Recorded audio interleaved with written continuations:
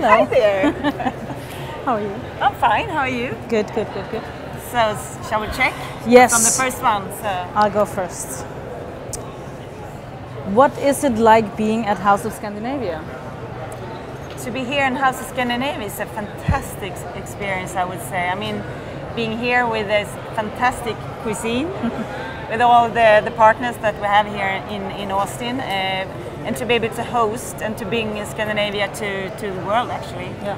I think that's I amazing. It's an incredible setup. Yeah, and everybody loves the food that you're making as well, and That's you know, not only the food but how you do it. Yeah. So I think it's a good. It's been established that Scandinavia is different, and I think House of Scandinavia has been able to embrace that. So yeah. I mean, it's all about collaboration as well, and seeing you three chefs in the kitchen, one Dane, one Swedish, and one Norwegian, really is a part of being Scandinavian. Exactly. I mean, we are and helping each other. Exactly. Just making making it better. So good. I love it. Oh. So next one.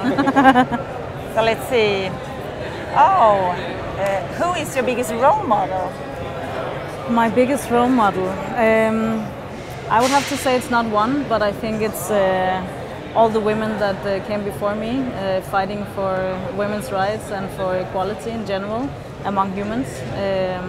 I think it's something that we keep not fighting for, but insisting on.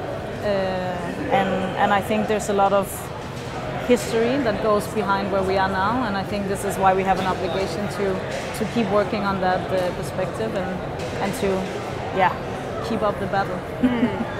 I totally agree. I often get that question as well, and for me it's the same. I don't have one, but I really adore women and men, of course, doing something differently. So taking the steps, you know, within the corporate sector, you can say if you don't do something just to recruit the fantastic women out there, you know, you don't talk about it, just do it. You just do it. Yeah, exactly. As a natural So step by step and being a role model, I think that's so important for the coming generation as well. Exactly. Showing the good example. Yeah, and there's a lot of them. But you have to look for.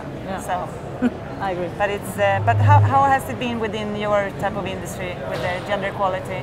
I think it's complicated. I think it's an industry where women has always cooked at home and always like the grandmother cuisines of the world and everything. And then as soon as we move it into a fine dining perspective, then suddenly the men take over. And it's strange because it doesn't make any sense. No, not at all. So we're bringing hopefully equality and just general respect between humans. It doesn't matter if you're man or woman, as long as it works out and you're the best for the job. Perfect. Yeah. I mean, you're a role model. Well, I don't know. Yes, I'll take it. I'll take it. Yes, you are. So the next one. I'll go for one. How does gender balance look in your industry? Good question. I mean, it's not really there yet. It's not balanced. I mean, in the management level sections, it's mostly men still. And by the CEOs in the airline industry, I think it's one female. So we have You're getting there. Yeah, we're getting there. So I think, but it's on the agenda. Yeah. And for us, that's important. Yeah. And at SAS, I mean, we are now doing everything in the sustainability agenda as well, and this is an important part of it. Yeah. So once again, you have to be really clear about where you are and where you want to be. Yeah, exactly. And that's part of the Scandinavian DNA. So equality is so important for us. So we are moving in right direction, I would say. Yeah. Also being able to talk about it instead of pretending that it's not an issue we have. Then it's better to speak about it and then make a plan for the future. Absolutely. And we believe totally in equality all in all. And of course, it's all about competence. So I think you just have to look in the right spots. Yeah. We often get that within the industry, but also outside, that we can't find the good women. Yeah, exactly. And I would say then you don't look. Exactly. Yeah. Start looking. Exactly. Yeah. So, I agree. Same for us. Same for you. Yeah. I think it's the same actually, independent where you look. Yeah. Yeah, and in all businesses. It's getting closer. Really. A long way to go though. Yeah. What is the biggest challenge to gender equality? I think in general, people thinking that they're worth more than others, being it gender, being it color or educational wise. I think it's probably the biggest challenge is that some feel more empowered or better, and I think it can only be battled through education.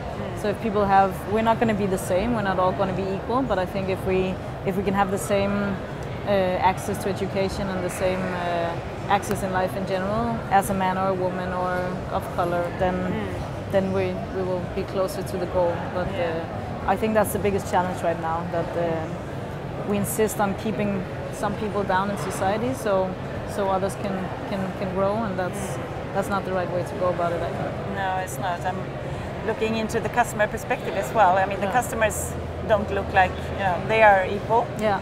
They are. And also what's driving business value, in all businesses is actually by doing the quality work properly, drives more customer value.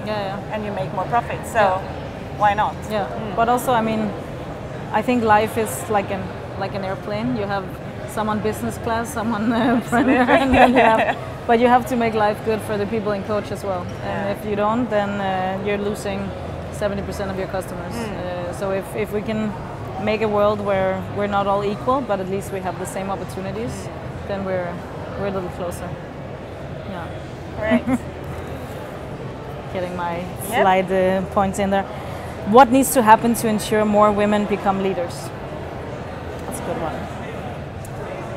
I think you have to have it on the top management strategic agenda. Yeah. Because once again, the competence is there, so you just have to be aware what you do and to search for the right women. Yeah. Because they are out there. And once again, I truly believe in doing things, and for myself as an example, I've been a leader now in 30 years.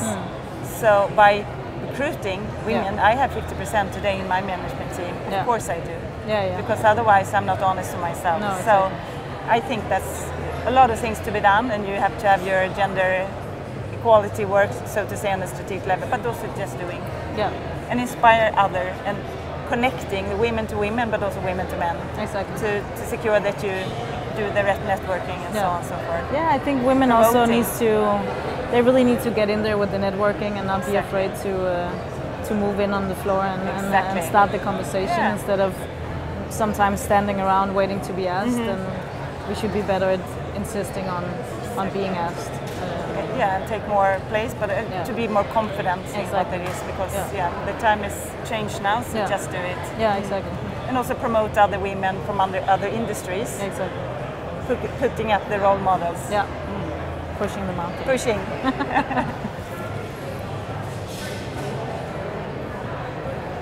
What does Scandinavia do well to drive equality? Well, I think we've always been strong as nations in getting out, working very early, creating a society where women doesn't have to stay home because they're the ones taking care of the children, simply because of also economy. We have to get out there and work as much as men, or equally, even from, I think it's like a post-war thing.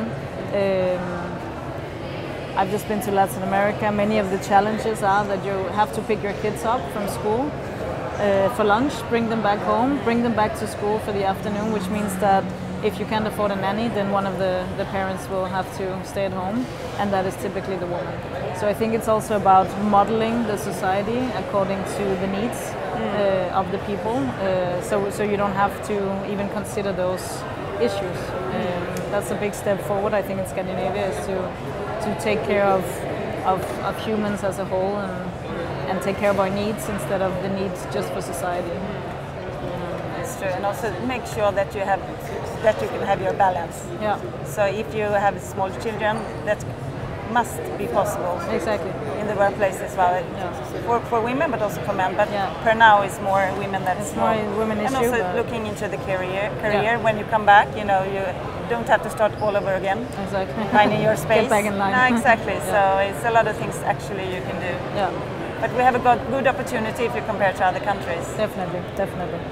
I think taking care of each other. I think that's a Scandinavian model. is really with the good values in the bottom. So yeah, I totally understand that. Yeah. Well, thank you for coffee. Yeah, thank you. Good coffee. Great coffee.